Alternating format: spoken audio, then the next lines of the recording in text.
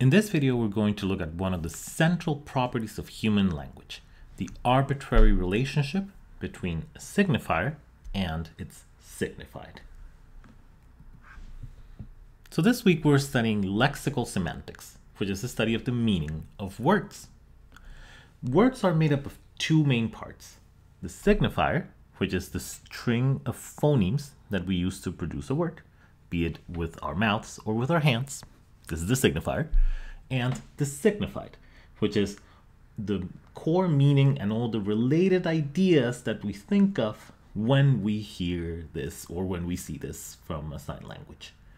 So all of these are signifiers. For example, dog. And when we hear this, we are reminded of some prototype for dog, some dog that we've seen before or that we think is especially characteristic of the category dog, and of many things related to dogs. So this is the signifier and the signified. There is nothing inherent to a dog that makes it so that it has to be said with the sound D, or with the vowel A, or with the coda G. There's nothing about this creature that tells you that it should be called a dog. It certainly doesn't make the sound dog, dog, or anything like that. And as a matter of fact, it's so the relationship between these two is so arbitrary that it changes for every single language. These creatures are called perro in Spanish, and they're called inu in Japanese. And as you can see, none of these has anything to do with the other.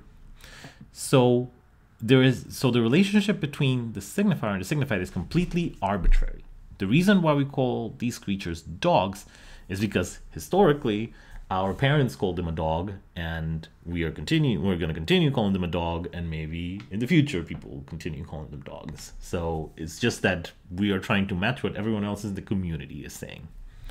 But there's nothing about it that inherently makes it a dog. For the overwhelming majority of words, the connection between the signifier and the signified is arbitrary.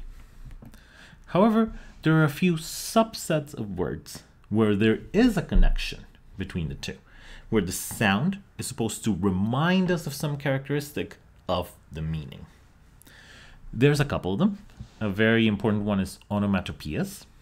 In onomatopoeias, we try to imitate or interpret some sound from nature, but we're of course filtering it through the phonology of our language. For example, in English, dogs say woof. And I can verify that in Spanish, dogs say guau, guau. And in Japanese, they say wang, wang.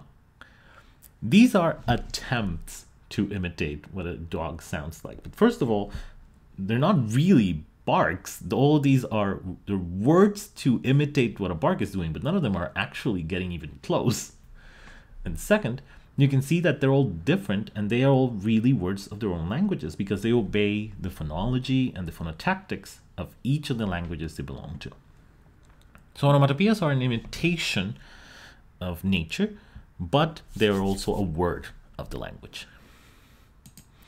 A more general term for these is ideophones. An ideophone is usually an adverb that tries to evoke some sensory perception, tries to evoke some sensation in the real world with its sound. Japanese is a language that has a ton of ideophones. So for example, if I am doki doki matteru, I am waiting for someone doki doki. It means that I am like tremble, like so excited, my heart is beating really hard. But if I'm waiting for someone waku waku, waku waku matteru, it means that I'm like nervous and happy and thrilled that I'm going to see them. For example, look at peko peko. Peko peko is supposed to be the sound that like your belly does when you're hungry. So if you're doing something peko peko, it means that you're doing achingly or very hungrily. Pika pika, for example, means that something is clean or shiny. Let me show you how these work. For example, kira kira, sparkly, is supposed to basically remind you of like the stars and how they sparkle. So you can say, hoshi ga kira kira hikatte masu. The stars are shining, kira kira. So the better translation for this would be the stars are twinkling.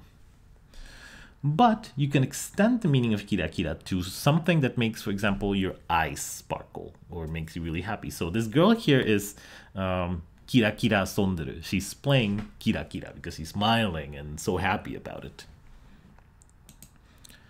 These are really cool examples of from rain. So the sentence "it's raining" in Japanese is "ame ga futteru." But you can provide further description with ideophones. For example, "ame ga za za futteru." It means that it's pouring or it's raining really violently. "Ame ga para para futteru." Para para para para para para. It means that it's sprinkling, it's raining, like little drops of water. This one, "ame ga shito shito futteru," means that it's drizzling or that it's raining somewhat gently. And this one, "ame ga potsu potsu futte kita." For something to be potsu potsu means that it's like in splotches or heavily. It's, for example, you've seen the splotches on asphalt when it's starting to rain. So that's the first drops of rain, really heavy ones. "Ame ga potsu potsu futte kita."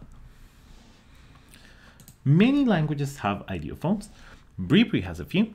For example, "yen ni matke cha cha." He got the fish with an arrow. Swoosh.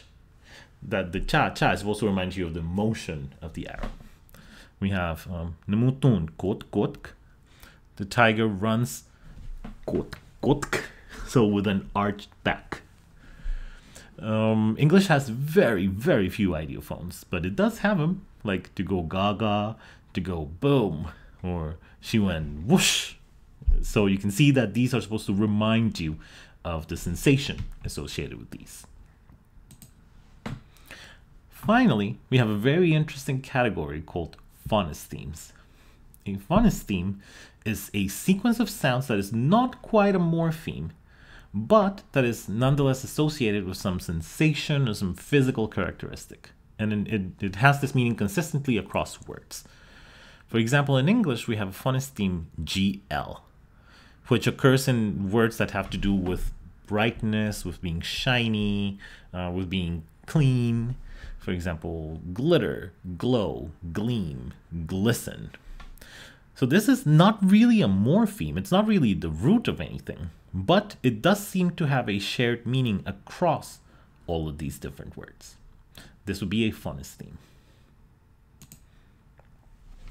So in summary, for the overwhelming majority of words, the relationship between the signifier and the signified is arbitrary. But there are a few types of words where there's a meaningful connection between the two, where the sounds of the word are supposed to remind you of some characteristic of the word. Some examples of these are onomatopoeias, ideophones, and phonesthemes.